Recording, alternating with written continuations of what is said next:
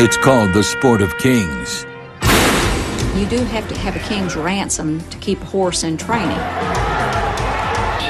And for years it was ruled by a family dynasty. They were the most feared, the most well-financed. Nobody else compared. Then an ambitious farmhand marries into the family. The result is disastrous. He wanted power, and Calumet was the symbol of that, the ultimate symbol of power. And maybe deadly. To this day, people believe there was a big conspiracy. When a champion racehorse has to be put down, is it mercy or murder? Find out tonight on Power, Privilege, and Justice.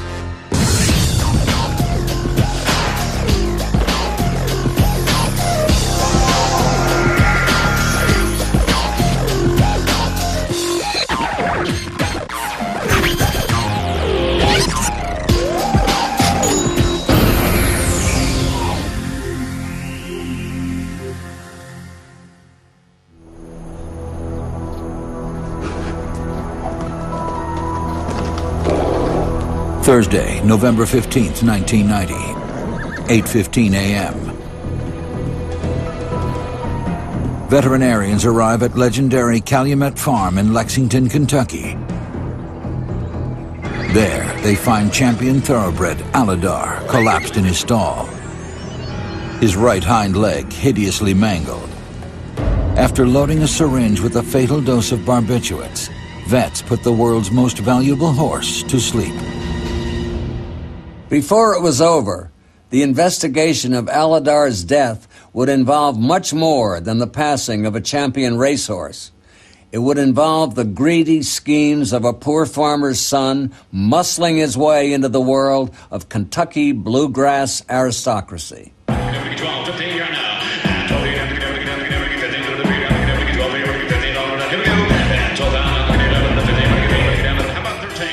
The Keeneland horse auctions in Lexington, Kentucky attract the rich and royal from around the world.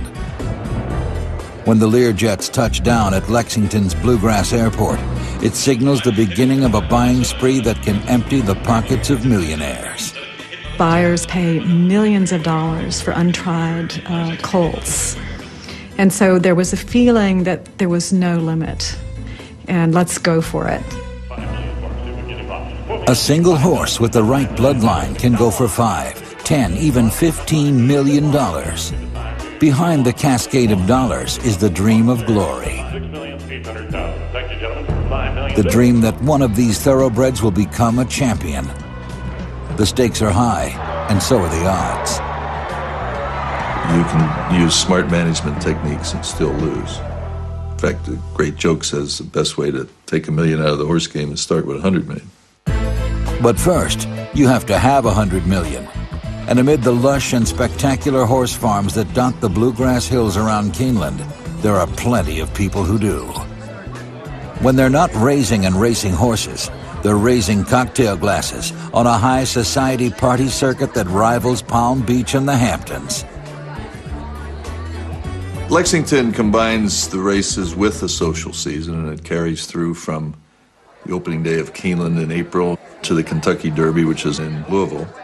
For more than 100 years, it's been a world of money, glamour, and glory, reserved for the lucky few who, like their horses, were born with the right bloodlines.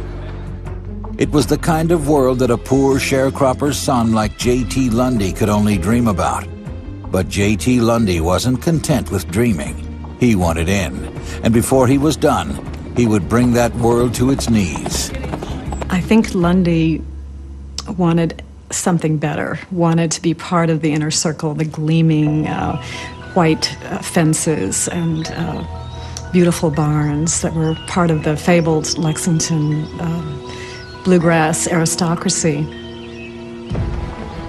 At the very top of that aristocracy was the world's most prosperous thoroughbred farm, Calumet. Calumet was the crown jewel of horse racing. Its horses had won racing's greatest prizes, 2 Triple Crowns and 8 Kentucky Derbies. It's the second Triple Crown for Calumet Farms and the second for Eddie Arcaro. Calumet was the quintessential horse farm. There was nobody who did it any better. You can compare it with the New York Yankees. The farm's Citation was racing's first $1 million horse. The Wright family, who owned the farm, controlled a fortune that exceeded $100 million. They were the most feared, the most well-financed, the most talented. Right on down the line, nobody else compared. The white fences, the bluegrass, the Devil's Red, the buildings. There's such class. And from the 1950s to the 1980s, much of that class came from the farm's matriarch, Lucille Wright Markey. Mrs. Markey was a very unique lady. She came from an era where women wore white gloves, and dinner parties and luncheons and formal parties were part of their life. High society's top tier, the Ardens, the Whitneys, and Prince Ali Khan were all frequent guests of Lucille's at Calumet. She was considered one of these social butterflies. I mean, she knew all of the big names in the business. Lucille held fast to the traditions of a more genteel time and made sure that Calumet remained a steadfast symbol of Southern wealth and class. She just was a very classy person that came from an era where class was, and gentility were part of form. And without that, you just didn't belong. Having grown up down the road from Calumet and passed by it on my way to school every day, and it was just one of the icons of the thoroughbred industry. It's not surprising that many locals grew up with dreams of making their mark at Calumet. The combination of classy horses and classy folk at Calumet drew the attention of a young J.T. Lundy. Though far from a Kentucky blue blood, J.T.'s passion was thoroughbreds. He was a country type of a horseman. He was not a refined horseman. He knew his way around a horse. He knew his way around a farm. His big dream, his obsession, was to run Calumet. But he was such a long way from, drinking juleps on the porch, but yet he had these dreams. He was going to get there somehow. The idea of a blue-collar guy like J.T. Lundy ever getting control of a blue blood institution like Calumet Farm was a long shot. But Lundy wanted it so badly he could taste it, and he found a way to improve the odds. In the summer of 1962, 21-year-old J.T. Lundy met 16-year-old Cindy Wright through a mutual friend. Wright was Lucille Markey's granddaughter. He told people early on he was going to marry Cindy and run Calumet. She was his ticket. Lundy saw his opening. He dropped out of school to court Cindy full-time. J.T. Lundy loved getting places fast, and I think he saw a shortcut to getting to the top of Calumet. Over her grandmother's loud and adamant protests, the couple eloped in 1963. The new Mrs. Lundy may have been the only person in Kentucky not suspicious of her husband's motives. He had married Cindy to get in position, waiting for Mrs. Markey to die so that he would become the manager of Calumet Farm. But Lundy was a tempestuous soul, prone to loud outbursts and tirades. J.T. was not a polished individual. He was considered crude. He never wore a suit and tie. He was a good old boy. He would rather go down here and eat fried chicken than go to the country club and play golf. Lundy may have lacked sophistication, but he didn't lack ambition. He immediately began grooming himself to take over Calumet and wasn't afraid to let people know it. He says, "Margaret, I'm going to take my trainer's exam today." I said, "What for, J.T.? You're not going to be a trainer." He said, "Well, if you're going to run Calumet Farm, you've got to know everything there is to know about a horse." But Lucille Markey refused to allow J.T. and Cindy to have anything to do with Calumet. She thought they were like the Beverly Hillbillies, and didn't want to have them around with her fancy friends. Undaunted, JT borrowed money to purchase his own farm, a 318-acre breeding and boarding operation just up the road from Calumet.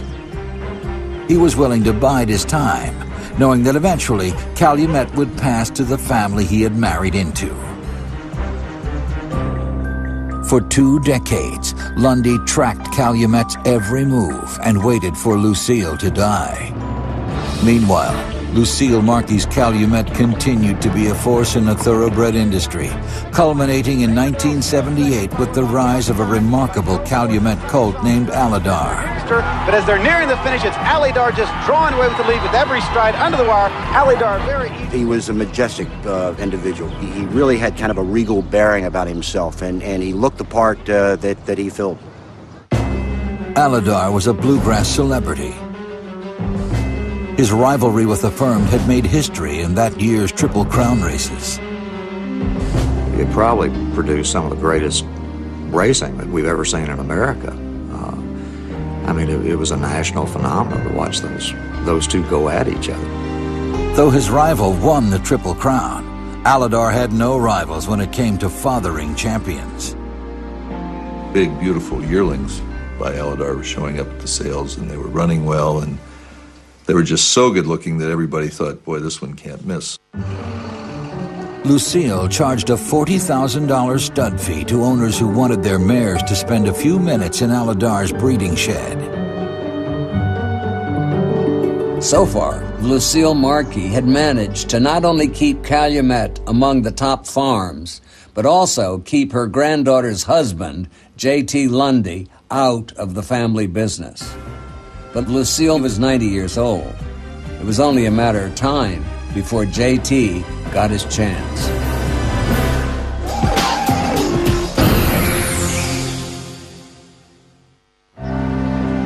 On July 24th, 1982, Calumet's longtime matriarch Lucille Markey succumbed to bronchial pneumonia at the age of 93. Family and friends were devastated. J.T. Lundy was elated. J.T. harbored great resentments against his wife's grandmother. And the story was that after Mrs. Markey's funeral, he stayed around to urinate on her grave. Curiously, none of Lucille Markey's heirs wanted anything to do with running a horse farm, and J.T. knew it. It didn't take him long to persuade the family to let him take the reins of an operation worth nearly $100 million. The Wright family were not only not horse people, they weren't really familiar with any type of business or how a business should be conducted. The family was busy with their own affairs, and they didn't want to be bothered with all the details. Almost immediately, J.T. initiated sweeping changes to the farm's operation. J.T. came into his operation at Calumet Farm with a little bit of a chip on his shoulder, that he wanted to show the establishment in Kentucky, which he was not part of, that he could be part of it. When J.T. took over as head of Calumet Farm, I knew that he was going to come in and kind of sweep everybody out the door. We didn't fit into their plans. Naturally, they wanted to get rid of us as soon as possible. J.T. also launched into a flurry of high-stakes ventures. To improve Calumet's breeding operations, J.T. bought and sold dozens of horses. For a single unproven stallion, he spent $25 million. Before long, he had over 100 Calumet horses racing at myriad tracks across the country.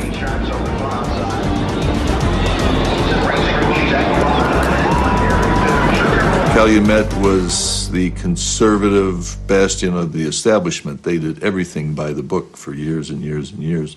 Since J.T. Lundy took over the manager's role, he had a much more cash flow-minded, aggressive idea of management. He, of course, immediately increased the prices of the stud fees, which shut a lot of people out. But he wanted full control Lundy's unconventional practices didn't win him friends in the industry, but JT didn't care. Because he not only controlled the most successful farm, he also controlled the nation's most celebrated thoroughbred. 7-year-old stallion Aladar was not only famous, he was Calumet's most valuable asset. The Queen of England had called JT to have one of her mares bred to him. He was at the top of the rankings of sires worldwide. Aladar was also the foundation of Lundy's plans for Calumet. JT raised Aladar's stud fee from $40,000 to a stunning $250,000. And for $2.5 million, he offered lifetime breeding rights, a very rare practice in the thoroughbred world. Selling a lifetime breeding right, you're not selling any equity, but a person can breed one mare every year forever. It's a good way to get cash flow in your pocket. To protect his investment, he insured Aladar with Lloyd's of London and other agencies.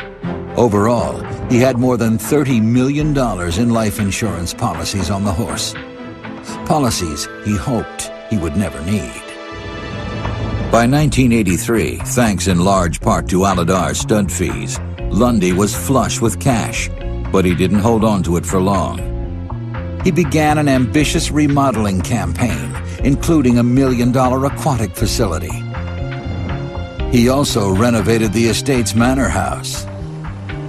Tremendous amount of money spent on the facility. House refurbished, barns refurbished. It was a totally different atmosphere than it had been when the farm was still under Miss Markey. Lundy also had ornate 15-foot-high iron entrance gates installed at Calumet. Once JT Lundy installed those gates, it was like they shut the world out. There were times when breeders would say, "Oh, I'd like to come out and see the stallions." Well, if it wasn't convenient for JT, then they didn't get to come in and see them. Lundy spent lavishly on himself, too. He bought a ski villa in Vail, a condominium in the Florida Keys, and a home in the Virgin Islands. He purchased a fleet of aircraft, including a $2.1 million 8-passenger West Wind jet.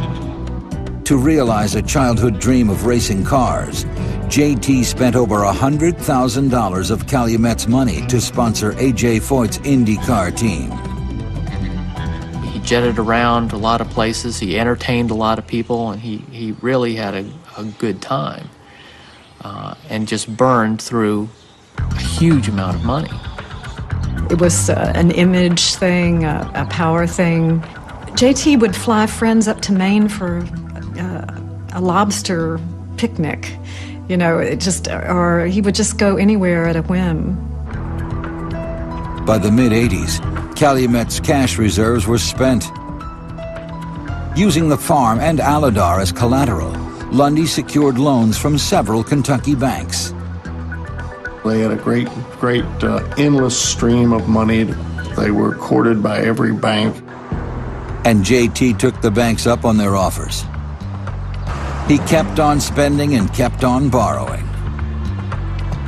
He kept borrowing from one bank to pay back another, and then borrowing from yet another bank to pay back that bank.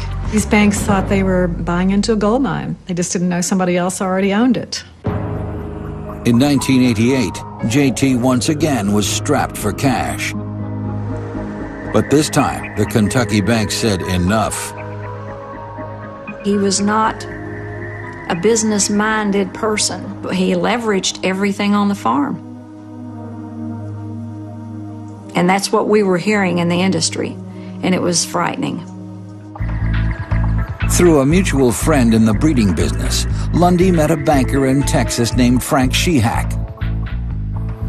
Sheehack was vice chairman of Houston's First City National Bank and shared Lundy's passion for horse racing. They became associated with each other because Lundy and Calumet was obviously a business dealing with horse racing, and B, Frank Sheehack was in control of a very large financial institution. Sheehack lent Lundy $50 million. Now, wait a minute. Here's a guy who 3 years earlier didn't have 2 nickels to rub together, Now he's convincing a Texas banker to loan him millions of dollars on a farm that's already mortgaged to the hilt. Something fishy was going on here. When we return, Lundy goes to desperate measures to save Calumet.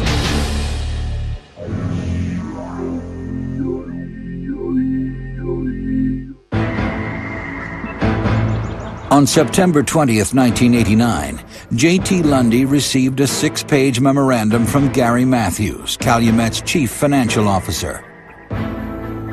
According to Matthews, the farm was $100 million in debt and dangerously behind on loan and insurance payments.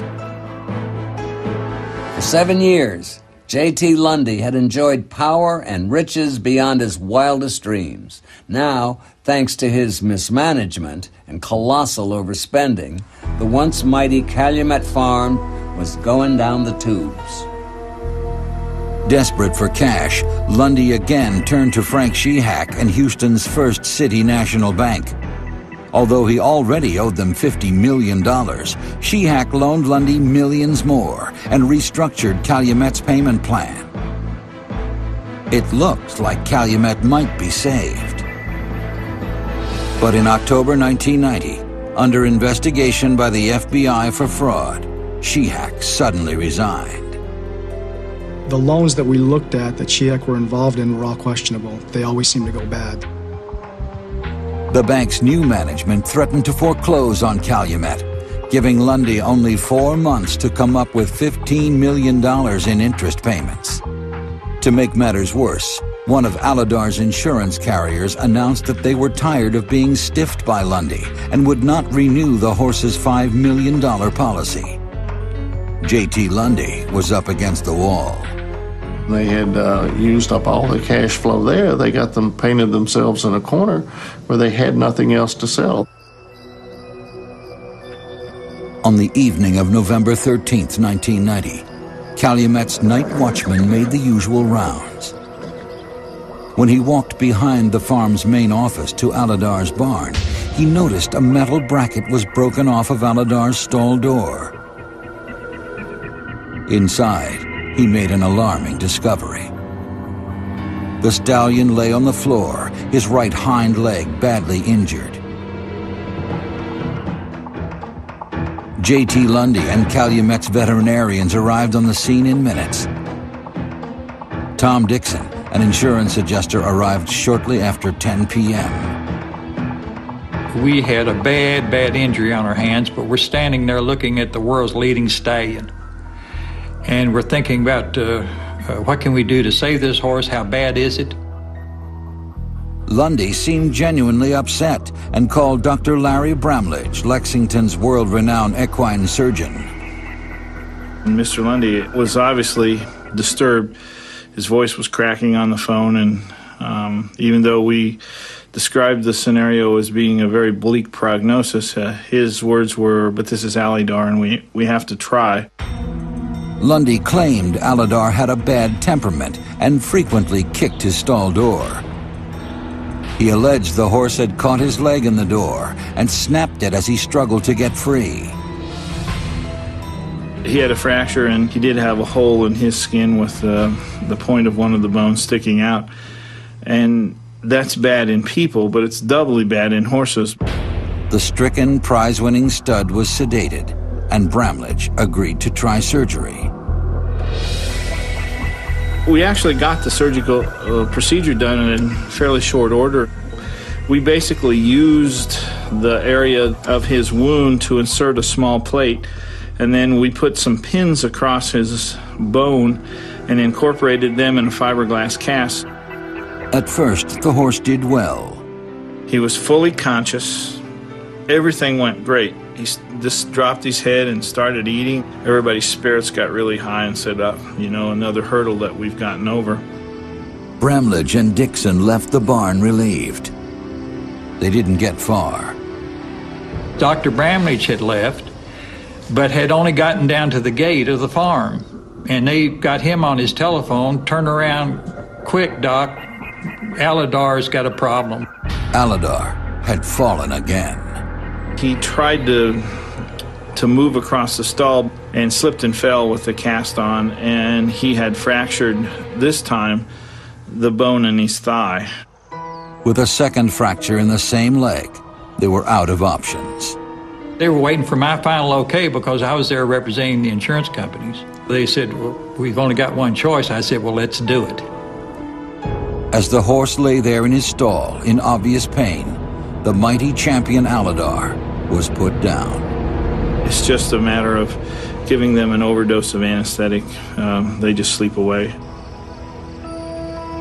On November 15th, 1990, Aladar was buried on a hill overlooking Calumet's white fences and rolling fields.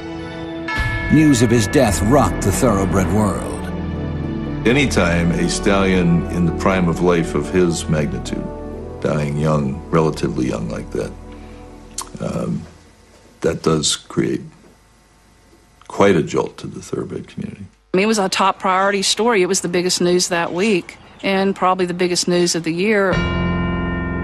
Hot on the heels of the news came the rumors. Suspicion started almost from day one that it was not as reported that it had been killed for the insurance money.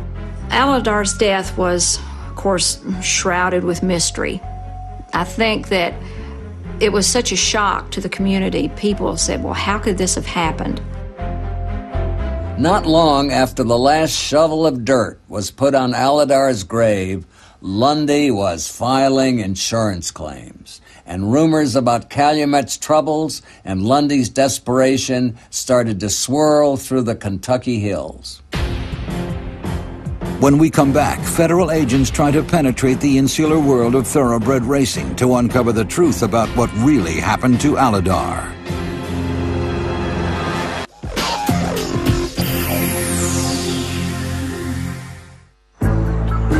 It was December of 1990, 1 month after the death of Aladar. J.T. Lundy had filed insurance claims totaling over $30 million. It was money he desperately needed to keep the banks from foreclosing on Calumet. Believe it or not, despite the rumors, the suspicious timing, and JT's reputation as an opportunist, the insurance companies paid out within a month. I ask people three things when they come up with their theories. Were you there the night the horse injured himself? Were you there the morning we did the surgery? Were you there when we put the horse down? Now, if you can't say yes to all three of those, you don't know what you're talking about. The payout totaled a staggering $36.5 million, the largest ever thoroughbred insurance settlement. The money enabled Lundy to make the $15 million payment First City Bank of Houston was demanding, as well as keep some other creditors at bay.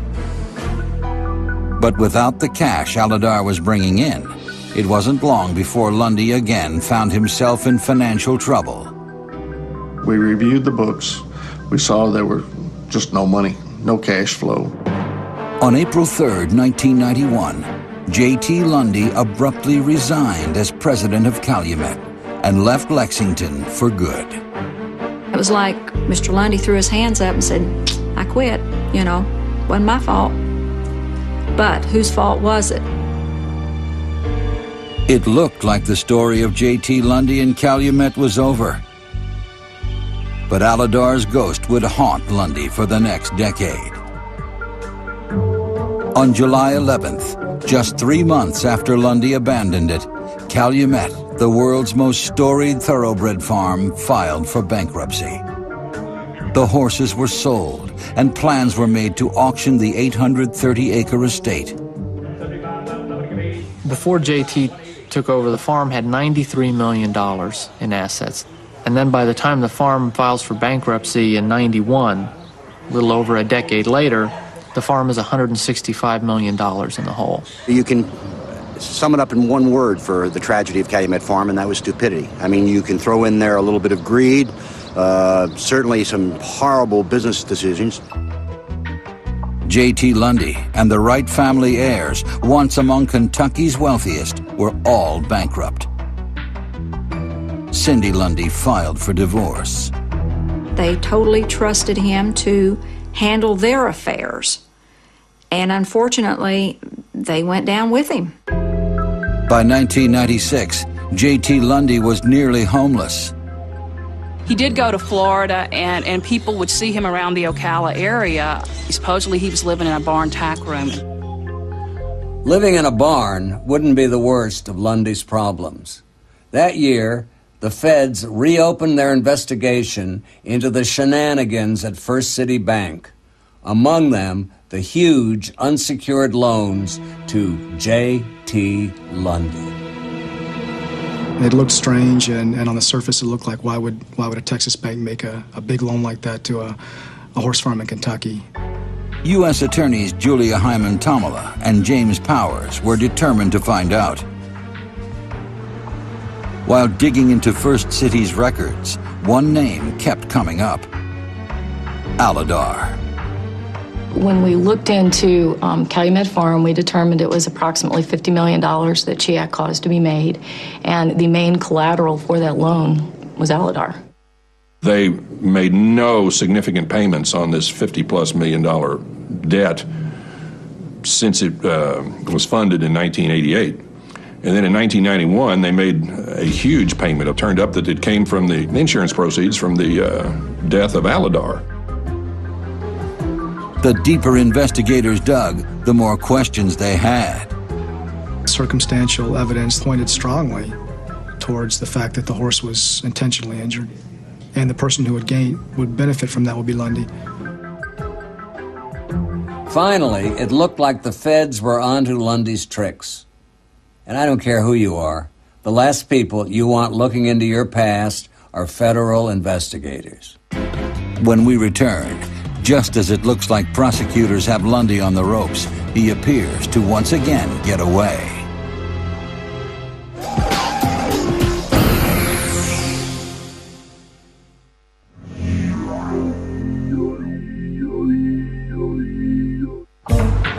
In the summer of 1997, federal investigators traveled to Lexington looking for leads on the mysterious death of Aladar. Investigators were determined to prove Aladar's death was a desperate act of murder. But they were frustrated that not everybody saw it their way. There was a question as to whether it's possible that someone could have purposely created the fracture in Aladar's limb, and I didn't believe then, nor do I believe today, that that's the case. I think it was a stall accident. The government seemed to be convinced that J.T. Lundy had killed the horse for the insurance money. And if he was involved in anything like that, that night he should get the Oscar and the Emmy in one night. I mean, if he was putting on, he was doing a good job of it. With locals disputing their allegations, the feds turned to an outside expert, MIT professor Dr. George Pratt. I mean, my basic conclusion is the bracket found in the aisle was a plant. If Aladar had sheared those bolts by a kick from inside the stall, the lip of metal would have been pointing towards the outside of the stall. In reality, the lip of metal was pointing more or less into the stall. Pratt's report concluded that Aladar's injury couldn't have been the result of kicking. We did a calculation on the force that would be required to shear those bolts off, so a horse couldn't do it. This was not a flimsy door. Pratt and investigators had a pretty good idea how Aladar's injury could have occurred. Someone might have put a rope around the back leg, put it out through the stall, the grating in the stall door, and pulled his leg up and made the horse fall. Many vets told me that a horse with a spiral fracture like that to Aladar's leg had been hit by a truck. So it's obvious that he didn't simply kick the stall door. Something else happened. While there were several theories, they were all mere speculation. There's really no direct evidence of the injury itself because everything had been destroyed. With little else to go on, investigators again traveled to Kentucky to try to find someone who would talk. Finally, they located Alton Stone, the night watchman on duty the night of Aladar's injury. He was working construction in Bardstown, Kentucky, and I told him who I was. The way he looked, the way he reacted, you could tell there was something he was hiding. During his interview, Stone revealed some troubling facts. We came to find out that he was not even supposed to be working that night. Why Alton Stone was there instead of Harold Kipp, the regular night watchman, really became suspicious. Agents also caught Stone in a lie. Alton made such a point that he was the one that found Aladar. The horse was sweating, was in distress, and it was very dramatic the way he described it. And yet, later, we find out, in fact, Alton was not the person who found Aladar. Alton Stone was clearly not telling investigators everything he knew. I think Alton was haunted by what happened that night. I'm not sure if he was haunted by something that he may have witnessed or haunted by guilt. Investigators pressed Stone about Lundy's involvement, but he claimed he didn't know what really happened that night.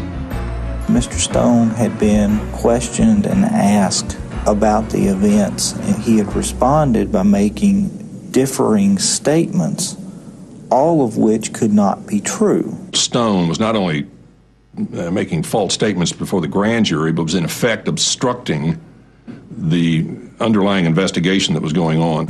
So, in January of 1998, U.S. attorneys indicted Alton Stone for perjury.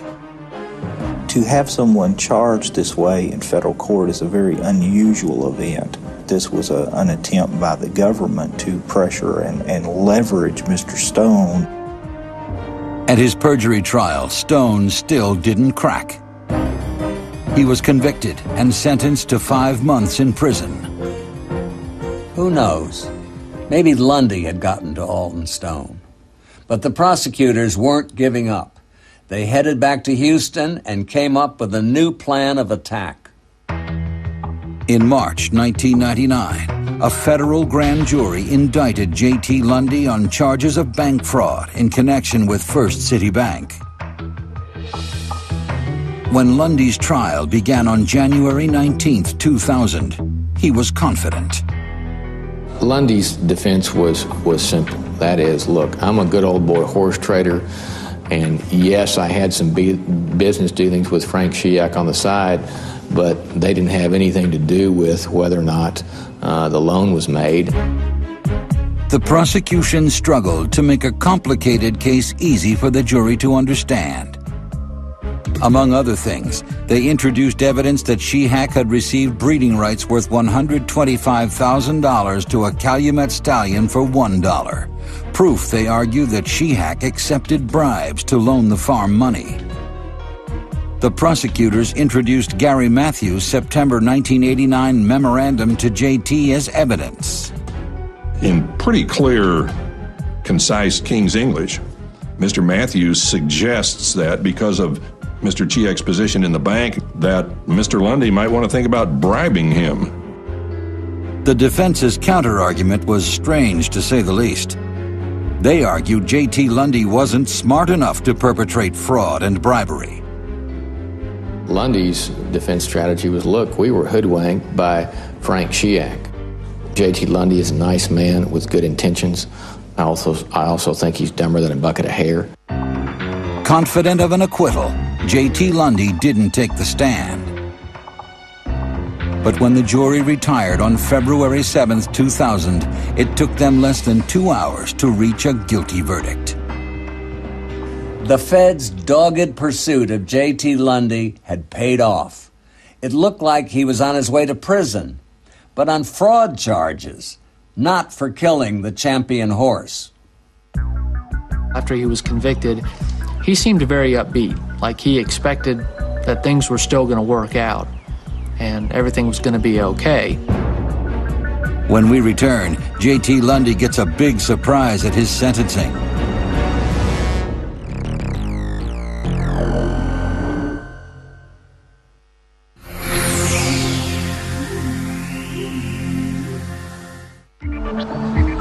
In a federal courtroom, J.T. Lundy awaited a judge's sentence on his conviction for bank fraud, bribery, and conspiracy. But prior to sentencing, Lundy's prosecutors announced that they weren't done with Lundy just yet. Prosecutors were thrilled they had nailed J.T. Lundy on the fraud charges, but were furious they didn't get the chance to pin Aladar's death on him. But when the sentencing phase of his trial came along, they cleverly found a way. U.S. attorneys have discretion to introduce testimony on the character of the convicted. Prosecutors plan to prove to the judge that not only was Lundy guilty of bank fraud, conspiracy, and bribery, he also murdered a legendary thoroughbred just for the insurance money. To make their case, the government introduced the results of the tests on Aladar's stall door as proof that the injury didn't happen the way Lundy claimed. They did a good job of showing that there were still a lot of questions to be answered regarding the circumstances around this horse's death, that there was some physical evidence that didn't match the story. Why do they want to kill him? They want the insurance money. It was $36.5 million, settled right off. It's a circumstantial case is what it is, but as we argued at sentencing, it's very compelling. And circumstantial evidence in the eyes of the law is as good as, if not better, than direct evidence. Prosecutors were confident painting him as a cold-blooded killer would get Lundy a longer sentence for the fraud.